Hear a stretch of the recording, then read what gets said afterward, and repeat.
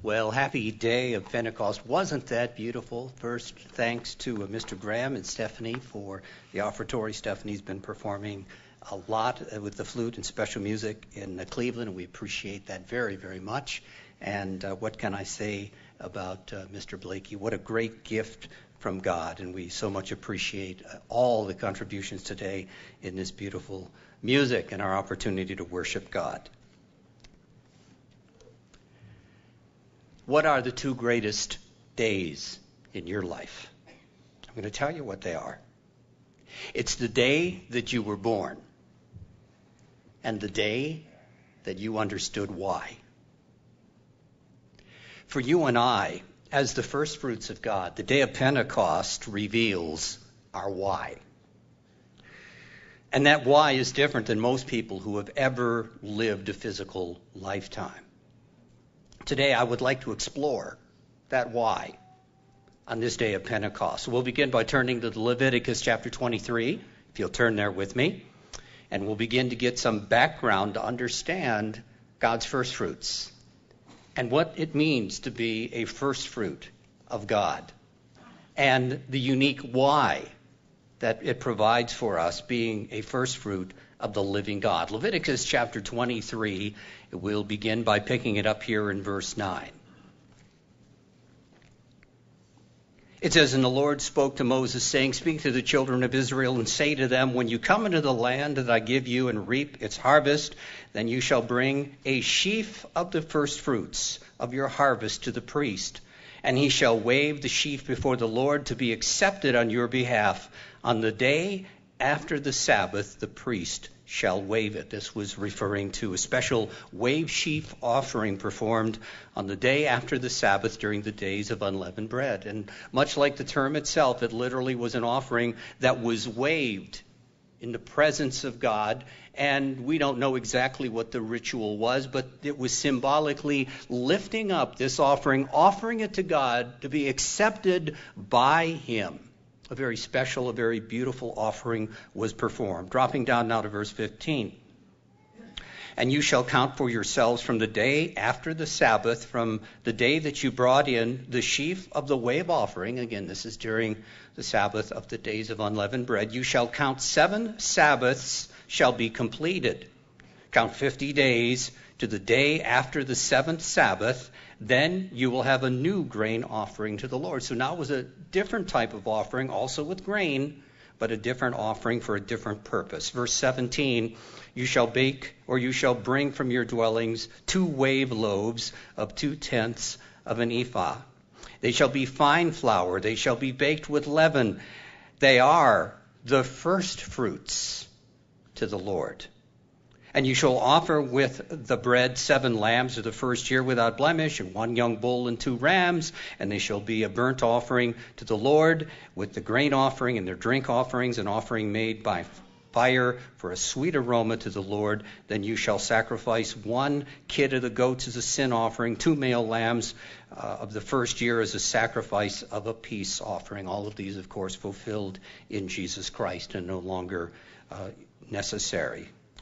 Now picking it up here in verse 20. "And the priest shall wave them with the bread of the first fruits," that those loaves made with fine flour, baked with leaven, "as a wave offering before the Lord with the 2 lambs. They shall be holy to the Lord for the priest.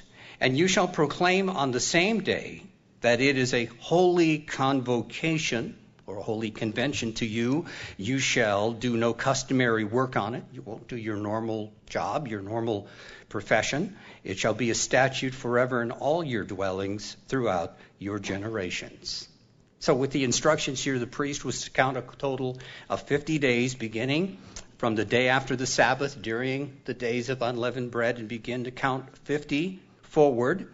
And this fell on the first day of the week that we today called a Sunday. And that's why we're here today. And it was declared to be another festival, as it says there in verse 21. Called in Hebrew, Shavuot, oftentimes also referred to as the Feast of First Fruits in Hebrew, oftentimes called the Feast of Weeks, later in the New Covenant called Pentecost among Greek-speaking peoples, and that's what we refer to it today. The word Pentecost is specifically counting the 50 days. Pentecost means counting 50. And that's why we observe this day today, as we see in Leviticus 23, and why we call it the day of Pentecost. In Palestine, there were 2 annual harvest seasons. The first one was a small spring harvest followed by the winter rains, or following the winter rains. It began on the day of the wave sheaf offering mentioned here during the days of unleavened bread. By this time, the shoots of grain that had been planted earlier were growing to maturity. They were now fruit-bearing stalks, ready to be harvested.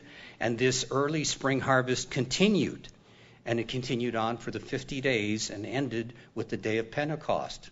The earliest part of the harvest was the barley grain because it matured more quickly. Then later in the year, during the late summer and early autumn, a second harvest season occurred. It was followed by the latter rains that occurred in Palestine, and it ended with the Feast of Ingathering or Tabernacles. And the fall harvest was much larger, much greater than the spring harvest. And we'll be talking about the fall harvest later this year during the Feast of Tabernacles itself. Well, let's get back to this first early harvest. It occurred in the following manner. On Sunday morning, following the weekly Sabbath during the days of unleavened bread, they would cut a small handful of newly sickled stems and heads of barley, and it was brought to the priest to be offered and to be accepted by God. And this was called, again, the wave sheaf offering, and it was the first of the first fruits. And again, he would take that and he would wave it and lift it up and offer it as something to be accepted by God. This feast pictures to us the very first part of God's small spiritual harvest. It pictures the calling out of God's church. And similar to a physical grain harvest, this would involve a few people throughout history and represent a very small first harvest for God.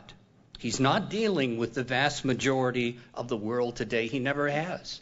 Most of the people who have lived and died throughout history were unaware of God and didn't have a relationship with God.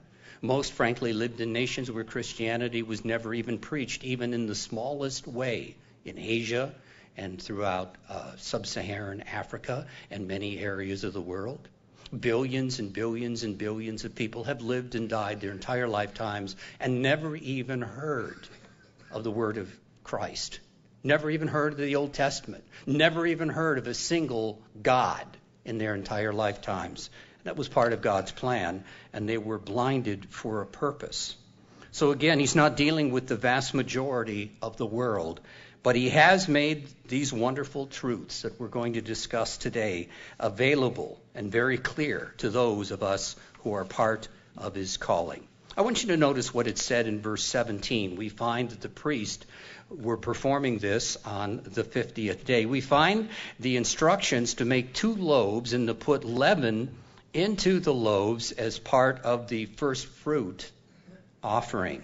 The 2 loaves represent the Old Covenant congregation of God and the New Covenant church. The fine flour that was mixed in represents ground grain to be of the finest quality.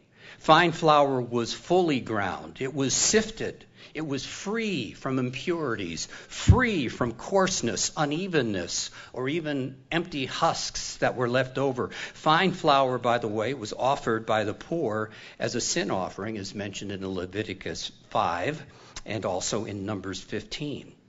Jesus Christ, as the bread of life, his life was one of passing through the grinding millstones of life, suffering trial and temptation. His life was sinless and was of the highest quality.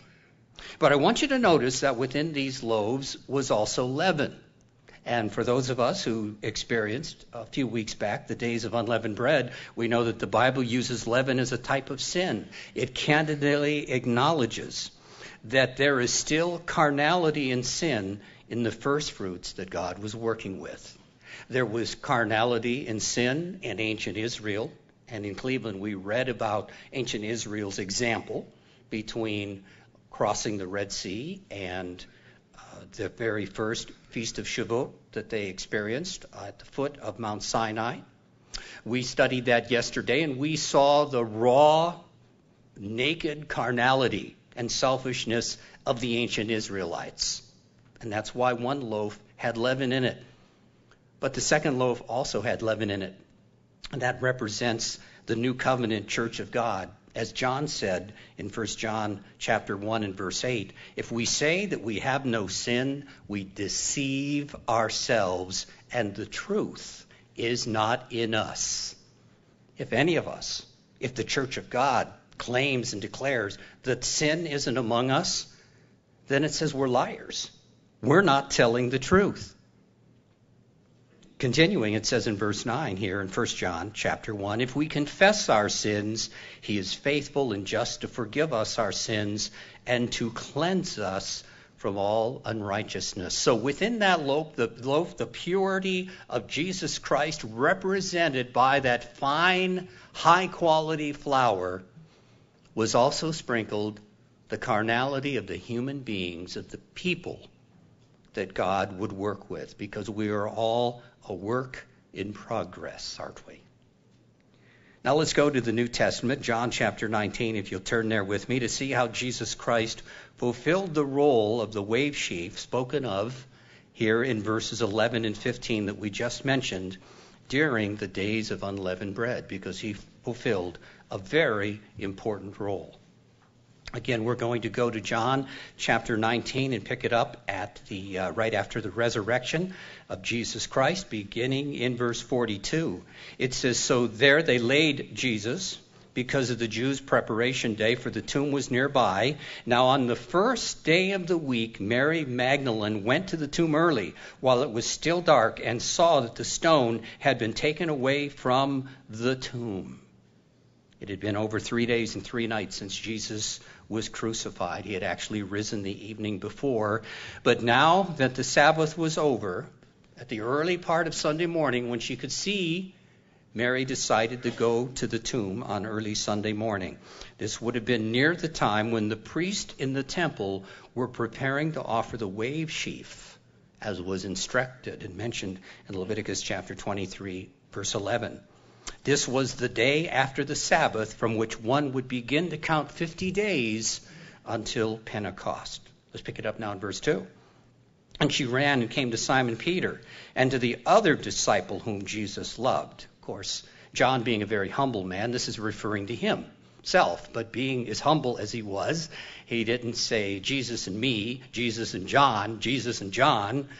He was a man of great humility, so he just often referred to himself as the other disciple, whom Jesus loved, said to them, they have taken away the body of the Lord out of the tomb, and we do not know where they have lain him. Peter therefore went out, and the other disciple, and were going to the tomb. So they both ran together, and the other disciple outran Peter, and came to the tomb first. And he, stooping down, looking in, saw the linen clothes lying there, and did not go in. Then Simon Peter came, following him, and went into the tomb, where he saw the linen clothes lying there, and the handkerchief that had been around his head, not lying with the linen clothes, but folded together in a place by itself. Now, right now, they didn't really believe that Jesus had yet been resurrected. But looking back on it, the book of John was the last gospel written. Looking back on it, about 50 years after the event, as John is recalling his discussions with Peter, he, in his discussions with Peter, recalled something that was quite significant, and that is that the handkerchief that had been around his head, not lying with the linen clothes, but folded together in a place by itself. You know, when thieves come in to rob something, whether it's a body out of a tomb or something in your home, they're in a hurry. They ramsackle the place. They're afraid of being caught, so usually they just tear the place apart. They're in a rush.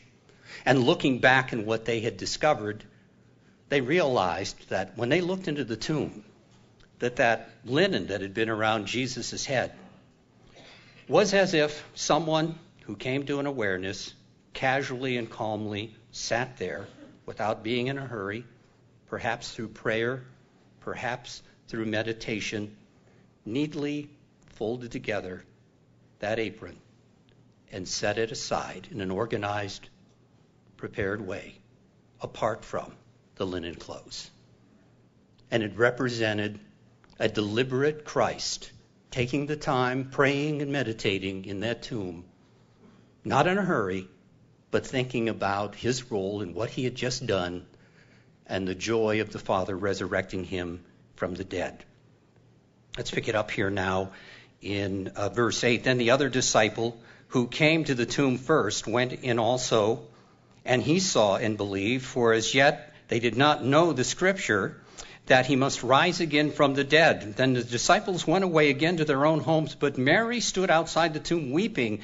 And as she wept and stooped down and looked into the tomb, and she saw two angels in white sitting, one at the head and the other at the feet where the body of Jesus had lain. And then they said to her, "Woman, why are you weeping?" And she said to them, "Because they have taken away my Lord, and I do not know where they have laid him." Now when she said this, she turned around and saw Jesus standing there and did not know that it was Jesus.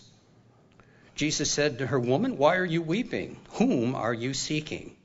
And she, supposing him to be the gardener, said to him, "Sir, if you have carried him away, tell me where you have laid him, and I will take him away." Why did she assume he was just the gardener? Because in that culture, that was a very low-level job. Corpses were unclean. You didn't want to work in a cemetery, in a place that had tombs. That was not a prestigious job. Oftentimes it went to someone who was disfigured, someone who was handicapped, someone who didn't move very quickly and was in the lower strata of Judean culture. And it could very well be that Jesus Christ, as he later showed the wounds that were in his sides and in his hands, his face may have been covered with scars from the scourging and terrible beating that he received. He may not have been much to look at, and she may have just assumed, because of his appearance, that he was a gardener. But then something happened. One word. Was it the inflection of his voice? Was it just the way that he said his name? But though she at first didn't recognize him, Jesus said to her, "Mary." And she turned to him and said, "Rabboni," that is to say, teacher. And Jesus said to her, "Do not cling to me, for I have not yet ascended to my Father. But go to my brethren and say to them, I am ascending to my Father and to your Father, and to my God and to your God." And with that culture, she would have naturally desired to give him a big hug. In joy, radiating the fact that he was alive. And he basically said, "Don't hang on to me. I've got something that I've got to do. I've got an important task that I need to fulfill." Because Jesus Christ was a holy sacrifice and his blood had been shed for the sins of the world, he fulfilled the symbolism of the wave sheaf offering. This very morning, after he was resurrected, he had to go to God the Father to be accepted as the Savior of humankind, as the first of the first fruits.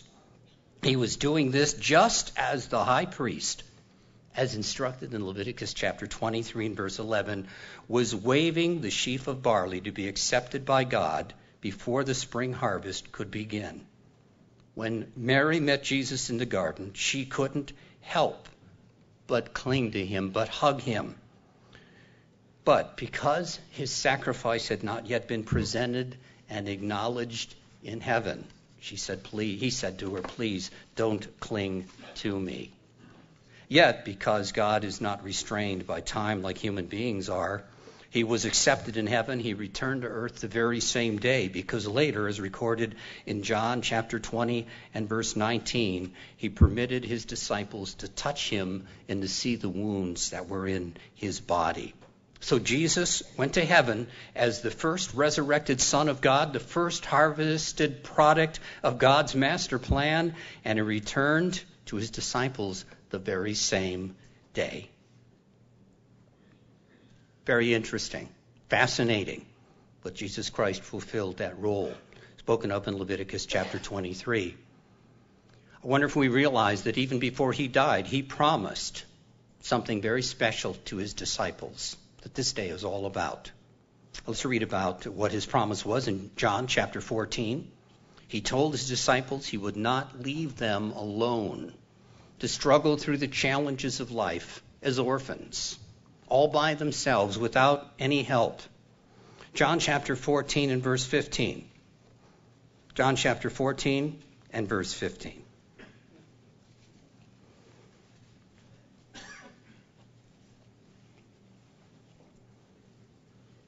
Jesus said, if you love me, keep my commandments, and I will pray the Father, and he will give you another helper.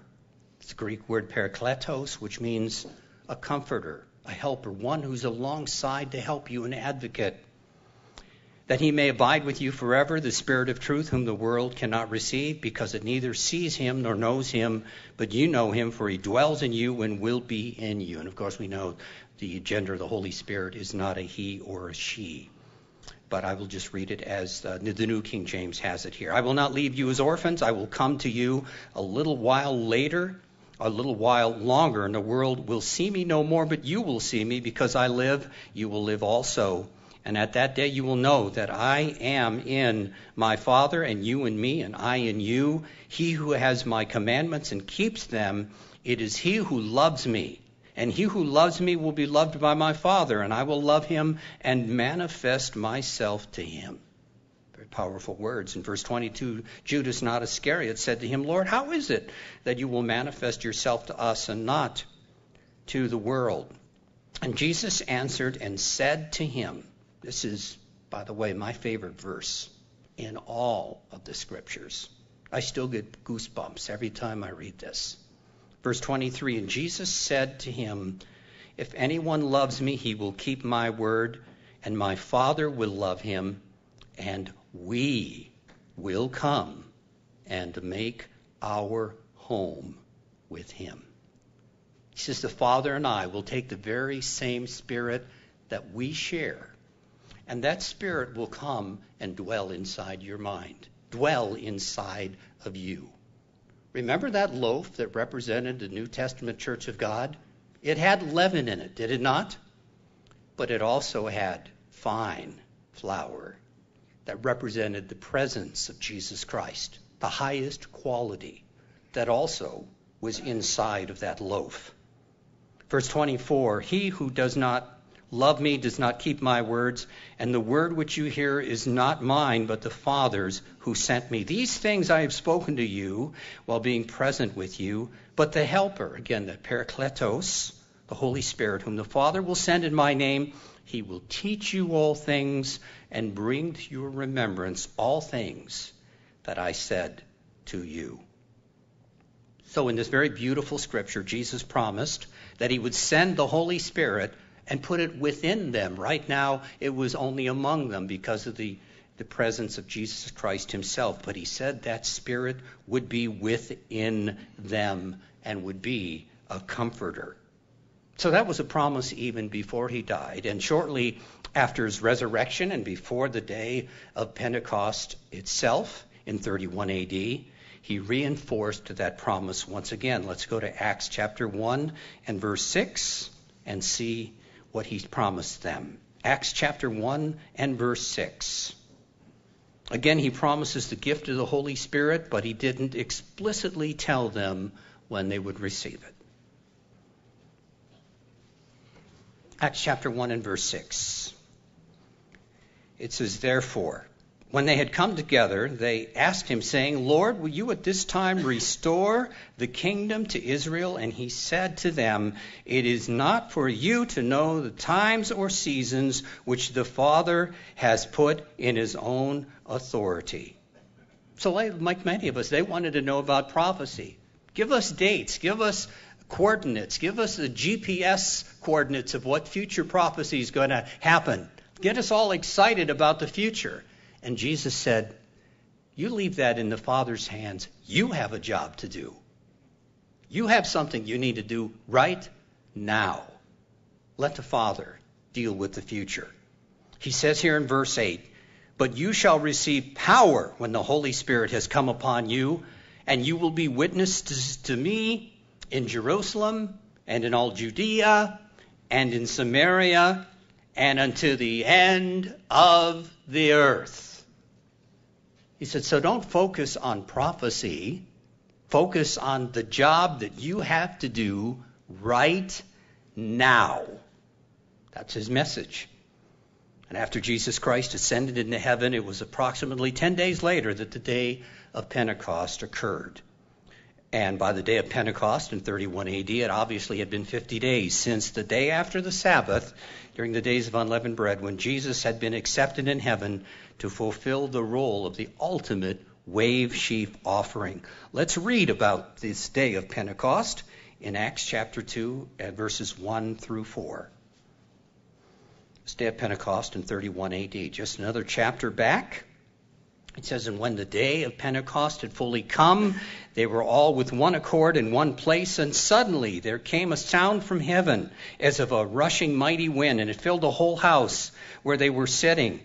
And there appeared to them divided tongues as of fire, and one sat upon each of them, and they were all filled with the Holy Spirit, and began to speak in other tongues as the Spirit gave them utterance. And as we learned through the sermonette today, they spoke known languages. They didn't speak gibberish. They didn't speak something that was from another world. They were able to speak known languages that existed in the world on that time, and that was an absolute miracle. You know, if Christ's disciples had not obeyed him, if they had not been observing the Feast of Firstfruits or Pentecost, they would not have received God's Holy Spirit. They received God's Holy Spirit on that day of Pentecost because they were obedient to God's instructions in Leviticus 23. God's holy days are not offered buffet style. That's what a lot of the world thinks today, including a lot of Protestant churches, that God's holy days are buffet style. Well, we like Pentecost because that's nice. We get to wear white. And it's in the early summer, and it's warm. Yeah, we'll take that one, and we'll merge that with Easter, which is the name of a pagan sun goddess. Just don't ask too many questions about that one. And we'll sandwich some of these in. No, it doesn't work that way. God's holy days are a package. They're not buffet style. You can't pick and choose the ones you want to observe. They come as a package that reveals God's plan for all of humankind. And I would search for a church that observes the entire package of holy days, of feast days of God outlined in Leviticus 23, and not one that just simply picks and chooses conveniently the ones it wants to acknowledge. So when the apostles received the Holy Spirit on the day of Pentecost, what made them different? Were they immediately different? Could you notice something different about them? You know, as Paul stated in 1 Corinthians chapter 10 and verse 2, and again we covered this in Cleveland yesterday, ancient Israel was baptized when they walked through the Red Sea. And Christ, it says, according to Paul, was their spiritual rock. You know what they didn't receive when they walked through the Red Sea and in essence were baptized? They did not receive God's Holy Spirit. And therefore, what we see they demonstrated was carnal complaining, accusations against Moses, and disobedience. When God would say, do something to prepare for the Sabbath or do this, they would do something different. They would do something opposite. In contrast, what made the apostles different was they had received the gift of the Holy Spirit. They were first fruits. Let's see an example of how changed they were early on. Let's go to Acts chapter 5 and verse 34. I find this just such a remarkable story. The apostles had been arrested for preaching the gospel after the day of Pentecost. They had been put into prison. God opened the prison doors. So they walked out of prison. They went right back to the temple and began preaching again. And once again, they were arrested and they were brought before the Jewish council. And the Jewish council was trying to decide, what are we going to do with these guys? Acts chapter 5 and verse 34 says, Then one in the council stood up, a Pharisee named Gamaliel, a teacher of the law, held in respect by all the people, and commanded them to put the apostles outside for a little while. They said, we want to have an executive session. So remove these guys from about what I'm about to say, because I don't want them to hear it. And he said to them, Men of Israel, take heed to yourselves what you intend to do regarding these men. For some time ago, Theudas rose up, claiming to be somebody. A number of men, about 400, joined him. He was slain, and all who obeyed him were scattered and came to nothing. And after this man, Judas of Galilee rose up in the day of the census, and he drew away many people after him. He also perished, and all who obeyed him were dispersed. Verse 38, And now I say to you, keep away from these men, and let them alone, for if this plan or work is of men, it will come to nothing. But if it is of God, you cannot overthrow it, lest you even be found to fight against God. Verse 40, And they agreed with him, and when they had called for the apostles, so they called them back in, when they had called for the apostles and beaten them, they commanded that they should not speak in the name of Jesus and let them go. So they departed from the presence of the council. And what was their attitude? Remember the attitude of ancient Israel, constant whining, harping. Moses, why are we going through all these trials? We want water. We want food. It's all about me. It's all about why. So what was their attitude? And I might say that these weren't exactly the 12 most harmonious men in history either. Before Jesus died, they argued about who was going to be greatest. They had a terror among them, Judas Iscariot, who was a thief. So they had their challenges too as disciples. So what's different? Well, it says here, so they departed from the presence of the council, rejoicing that they were counted worthy to suffer shame in his name. They didn't leave there complaining. They didn't leave there judging the council, angry, bitter, resentful, strapping a suicide bomb on their chest and going back into the council.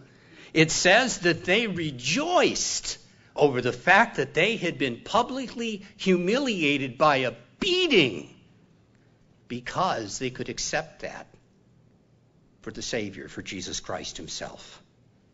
It says, and daily in the temple, not weekly, not looking around as there's nobody here. Okay, let's sneak up there and preach the gospel. They didn't care. It says, and daily in the temple and in every house, they did not cease teaching and preaching Jesus as the Christ. What a transformation from these 12 men who had been so carnal, argumentative, didn't get along with one another. One of them was a thief. Peter was too bold and often put his foot in his mouth. Two of them were the sons of thunder. They were highly emotional to the point of being unstable sometimes, arguing about who was going to be greatest. Look at the transformation that has taken place. What did they have that gave them this level of passion and dedicated? What they had is they now knew why they were born. They were the first fruits of God with a precious, special calling. They were part of a small first harvest of God who would change the world, first in preaching the gospel and later in building a kingdom for a millennium and beyond. That was their why. They understood their physical birth. That was one of the first important parts of their life. But now they understood why they were born. Let's take a look at the example of Paul in Acts chapter 20. We'll go back a number of chapters. This is about 25 years after the death and resurrection of Jesus Christ. Paul obviously was called later He wasn't even there with the disciples in Acts chapter 2. And let's see what he writes, or actually what Luke writes about Paul. Luke was his beloved physician, his personal physician who was there with him, wrote the book of Acts. Did Paul have passion? Did Paul have dedication? Well, first of all, you cannot live like Paul lived unless you have passion and dedication. You can't get up every morning and walk into a strange city and not know whether you're going to be welcomed or, more likely, you're going to be humiliated, persecuted, perhaps physically beaten within an inch of your life and left for dead. And he did that day after day, walking into strange cities. So you don't do that unless you're passionate about what you believe, unless you have a deep sense of commitment. Here's what Luke wrote, Acts chapter 20, verse 13. Then we went ahead to the ship and sailed to Assos, there intending to take Paul on board. For so he had given orders, intending himself to go on foot. And when he met us at Assos, we took him on board and came to Mytilene. We sailed from there and next came to Chios. The following day we arrived at Samos and stayed in Trigilium. The next day we came to Miletus. Notice all these little stops they're making, the cities. For Paul, here's why.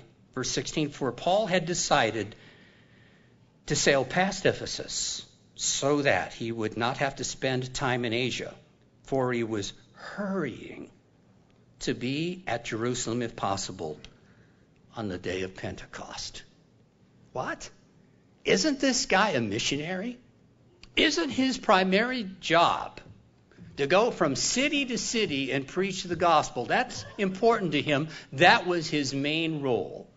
Yet, he stops and he decides that he wants, if at all possible, to go to Jerusalem to observe the day of Pentecost. This event occurred 25 years after the death and resurrection of Jesus Christ. Paul is even leaving his mission field to observe the feast of Pentecost. Why is Paul so passionate? Why is he so committed to make a dangerous journey to Jerusalem to observe the day of Pentecost? Because Paul understood he was one of the firstfruits of God with a special, precious calling. He was part of a small first harvest of God who would help change the world. First, in preaching the gospel, which was what he was doing every day, and later, in building a kingdom for a millennium and beyond. He had discovered his why. Later, he also wrote to a Gentile congregation in Corinth in 1 Corinthians chapter 16, and I'll just read what he told the Corinthians here in verse 8. He's commenting about he would love to visit them, and he wanted to see them as soon as he could. But he said in verse 8, but I will remain in Ephesus until Pentecost, for a great and effective door has opened to me, and there are many adversaries. So why would he be telling a Gentile congregation at Corinth that he was keeping the day of Pentecost? How would they even know what the day of Pentecost meant? They were pagan in background unless someone taught them the meaning of the day of Pentecost. This is the level of passion and commitment he had because he had discovered his why. He was a first fruit, part of God's small, early harvest of souls that were called to change the world.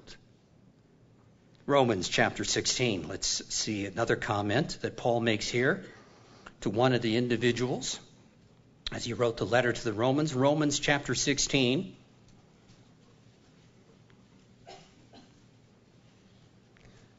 We'll pick it up here in verse 3. He says, greet Priscilla and Aquila, my fellow workers in Christ Jesus, who risked their own necks for my life, to whom not only I give thanks, but also all the churches of the Gentiles. Likewise, greet the church that is in their house. Greet my beloved Ephenetus, who is the firstfruits of Achaia to Christ. Paul says about this believer, Ephenetus, that he was a firstfruit because he was one of the first called by the Father in this part of the world. And Paul acknowledged that. He too, like Paul, was one of the first fruits. Well, this isn't just simply Paul's understanding. It was also James' understanding. Let's turn there. James chapter 1 and verse 17. So this wasn't just some unique theology that Paul himself had. James also, the half-brother of Jesus Christ, understood the understanding of God calling his first fruits. James chapter 1 and verse 17. James writes here, "For every good and every perfect gift is from above and comes down from the Father of lights, with whom there is no variation or shadow of turning, of his own will." All right, here's what God's will is. Of his own will, he brought us forth by the word of truth, that we might be a kind of first fruits of his creatures. So then, my beloved brethren, let every man be swift to hear, slow to speak, slow to wrath. He says, you're special. God, by his own will, brought you forth from this world, called you at this time, and has made you a kind of first fruits of his creatures. After the millennium, he has a much, much larger harvest to begin reaping. But they won't be around during the 1,000 years when he is building a new kingdom. They're not preaching the gospel now like we are. I'd like to read this from another translation here, the New American Standard Bible, verse 18. It says, "In the exercise of his will, he brought us forth by the word of truth, so that we might be, as it were, the first fruits among his creatures." Again, I want to reinforce, as James states here, it's God's will that we are chosen. It's God's will that we've been selected to become the first fruits of the harvest of his creation. Do we view this awesome calling with excitement and joy? Do we radiate that passion, that commitment, that excitement, and that joy in our lives? Are we passionate about this privilege and this opportunity? Or are we just coasting? Like it's all too typical in human nature. And again, Mr. Coons mentioned it this morning. We're just taking it for granted. It's no longer exciting. It no longer registers with us just how great and wonderful and awesome this calling is. So what is it about first fruits? Why are they so important? Let me draw a metaphor if I can. A farmer waits patiently for a long winter to end. And then when the time is right, when the springs have come and the conditions and the soil conditions and everything's right in the spring, he prepares the soil and he plants his crop. He must make sure that birds don't come and eat the seeds or the sprouts. He must observe the health of the crop because it's vulnerable to environmental conditions. And maybe it's too much rain. Maybe there's too little rain. There's drought. The farmer must watch out for possible diseases that can influence his precious crop. He must ensure that weeds don't spring up everywhere and stunt the growing plants, just literally take over the field. He must make sure that rodents and mammals don't eat the crop while it's maturing. And after all that, finally, after a great investment of his time and resources and experience as a farmer, the anticipated first fruits will usually appear in maybe just one or two plants. And you know what it's like if you planted a tomato plant by seed or pepper plant, and it slowly grows. And what's it like to go out there and see that first tomato of the season hanging off the vine? Don't you just instinctively want to just pull that off and sink your teeth and taste that natural, wholesome tomato taste in your mouth? Sure you do. We all do. And a farmer enjoys savoring the first plants that ripen, enjoying the fruit of his labors. Now the analogy. God, our Father, is a husbandman. He's a farmer. And he decided millennia ago that he wanted to expand his family by adding spiritual sons and daughters just like you. He created the earth and he created humans as physical beings so that they could experience good and evil and learned to desire good and righteousness. He voluntarily accepted his Son's desire to come to earth and live a perfect life to redeem sinners by his death, by his resurrection. Those who would respond to God's calling in their physical lifetimes have become his early spring harvest, his precious first fruits. He observes their spiritual health. He knows they are vulnerable to their own human nature, to Satan as a roaring lion, and to the influences of the world. He knows that there are tares that also deceptively are in his church. Tares are weeds. And if not careful, the tares can take over, and they can have a negative influence on the precious first fruits that God is growing within his flock. All of these things God knows and understands. Then after thousands, perhaps millions of years, when the time was right in his plan for his first fruits to begin to be harvested, first, his Son, Jesus Christ, was resurrected from the dead, the first of the first fruits. Then beginning on Pentecost in 31 AD, the rest of the early spring harvest began, and it continues right up until today, and will continue until the return of Jesus Christ. Imagine the joy that the Father has to see all of his investment in time and in love and in his resources to bring to fruition his very own sons and daughters. That's you. That's why his first fruits are so precious and so important to him.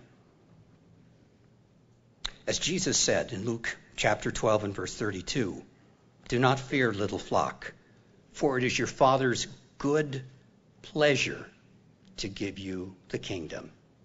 He has anticipated for a long time the ripening, the maturing of his first fruits. One final scripture this morning to remind us of God's love for his first fruits as revealed in prophecy. If you'll turn with me to Revelation chapter 14, verses 1 through 4. We'll read again Revelation chapter 14, beginning in verse 1.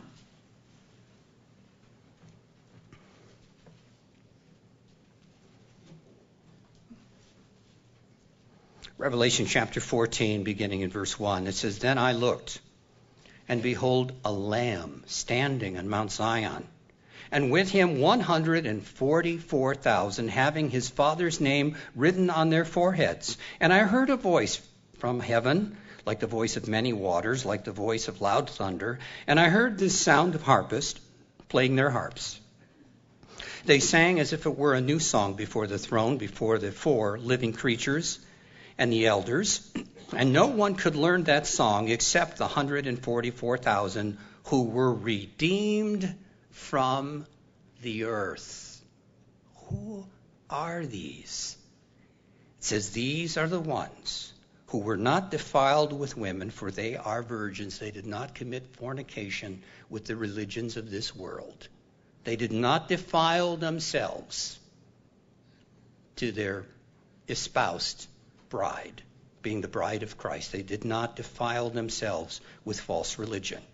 It says, "These are the ones who follow the Lamb wherever he goes. These were redeemed from among men, being first fruits to God and to the Lamb."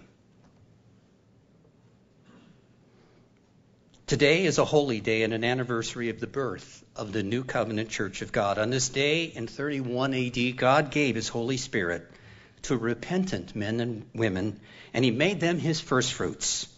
He's still doing the same thing today. The two greatest days of your life are the day that you were born and the day that you understand why. The day you were born, your existence began. You emerged from an intangible nothingness and received a gift. That's called the gift of life, including your own awareness and consciousness. The day God gave you his Holy Spirit is the day that you knew your why. You are one of his treasured first fruits, called in this lifetime to proclaim the good news to the ends of the earth and to be part of building a new kingdom for 1,000 years and beyond. On this day of Pentecost in the year 2017, I encourage all of you as God's first fruits to keep growing, keep ripening, and keep bearing much fruit. Have a wonderful and fulfilling day of Pentecost.